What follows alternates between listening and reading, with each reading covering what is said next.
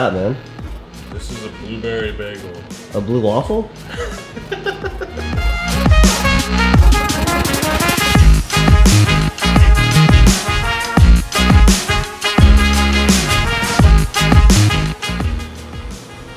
What's going on, everybody? So we are eating pre-workout meal. It's my high carb day. I'm eating like around 1,000 grams of carbs a day. So it's just solid food that's like really easy to get down. Fig Newtons are packed with carbs. They're fat, essentially fat-free, and those ones actually are fat-free because I got the fat-free ones. Same with the bagels and stuff. Just a lot of fat, or a lot of carbs. High carb day, like I said. So we'll eat up and then we'll head to the gym.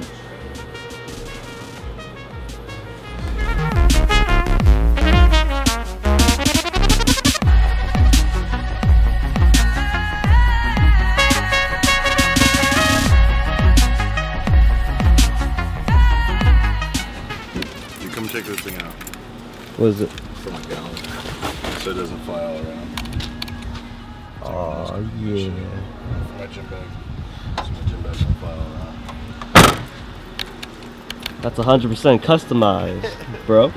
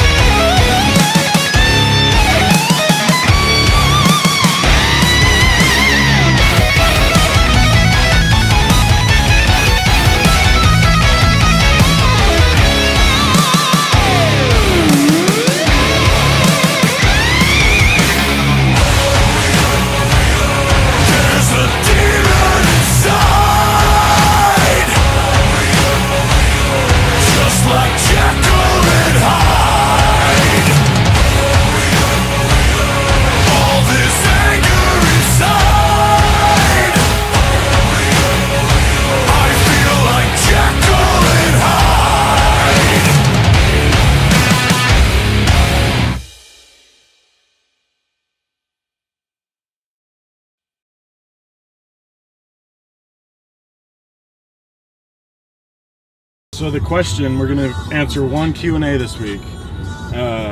Question from my Snapchat, which is at Cody_Montgomery. Let's turn on this music. The question is, how do you deal with muscle soreness, either from leg workout or back workout? How do you combat it? Things like that.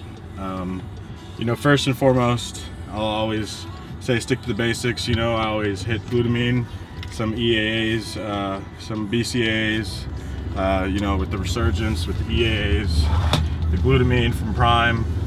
All those products are really good to take afterwards. Obviously with the new formula, or the Formula 19, that's gonna be like the game changer.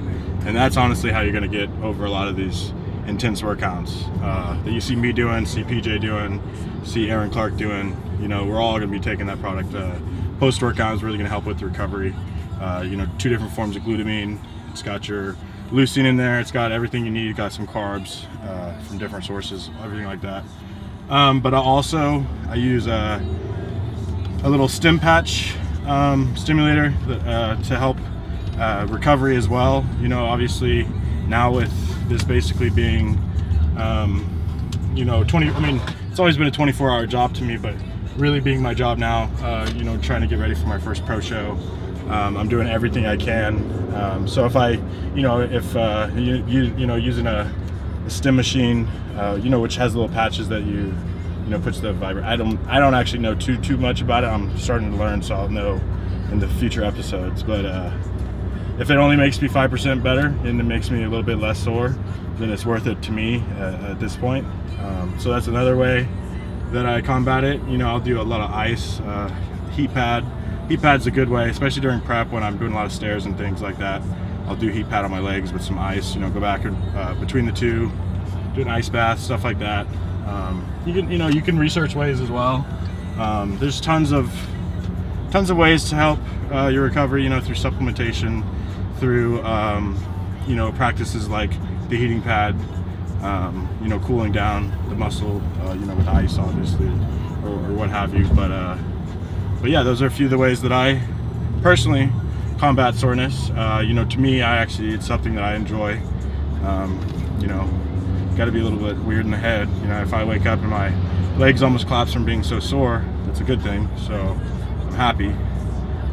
Not the average person might not be, but so go train hard and use those tips. And hope you guys enjoyed the workout. You know, we're gonna, you know, do some different aspects with this series. You know, it's gonna be Project Rookie. The idea behind it is, you know, it's gonna be, you know, either 6 months to a year kind of thing leading up to my first show, which I haven't picked out yet. You know, when I do pick out a show, you guys will be the first to know. You know, everything like that. You know, pretty much, you know, what it's gonna take from, you know, winning the USA to actually becoming a contender in the IFBB. And you know, with the people I have in my corner, I'm not going to say that I'm overly confident that, you know, I can go win my first pro show or anything like that. I just think I can bring a much better package than what I brought to USA, which, you know, anybody that knows me, anybody that meets me out on the road, knows that I preach that this is an individual sport as far as you're competing against yourself. So as long as I beat my USA showing, I'm happy. Obviously very excited to be a part of the IFBB and to have a privilege to step on stage against people that I grew up, you know, idolizing and still idolize to this day. So it's going to be very motivating year, very interesting year, and you know, I'll be, you know, sharing all my experiences, all the life changes that come along with turning pro and everything that entails. So until the next episode, this is Cody Montgomery and Blackstone Labs.